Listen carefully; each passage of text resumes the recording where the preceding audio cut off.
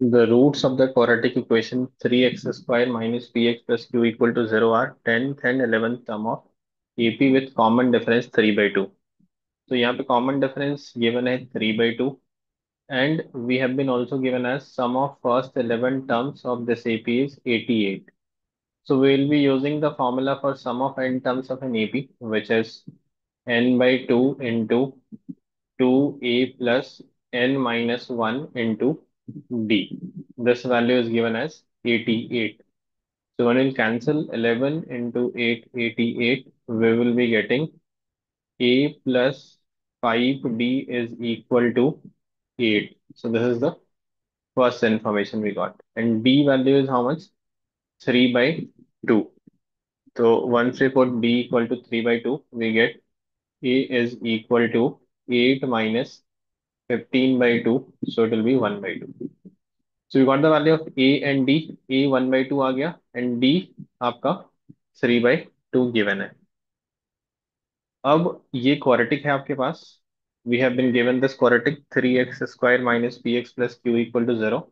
और इसके जो रूट्स हैं वो 10th term and 11th term of this AP है. तो what will be the 10th term? 10th term इसका हो जाएगा a प्लस 9d और 11th टर्म हो जाएगा a plus 10d.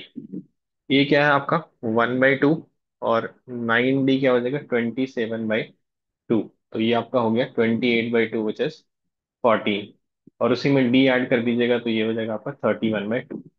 So these are the roots. Now we'll be using the Vieta's formula, that means sum of roots and product of root relation. Sum of roots आपका क्या है? 14 plus 31/2 is equal to negative b/8. तो ये हो गया आपका p/3. तो 28 plus 31. This will be 28 plus 31 by 2 is equal to p by 3. So we are getting the value of p as 3 into 59 by 2. फिर आपको क्या करना है? प्रोडक्ट ऑफ रूट लगाना है. This was some of roots. Product of root क्या होता है आपका? c by a. What are the roots? 14 and 31/2. और ये क्या हो जाएगा आपका? c by a which is q/3. तो यहाँ से q की वैल्यू क्या आ रही है आपके पास? ये कैंसिल हो जाएगा. 14/2 इज 7. तो q इज 31 इंटू 21. ये आपका q का वैल्यू आ गया. 31 into 21 will be 651. What do we need? We need the value of q minus 2p.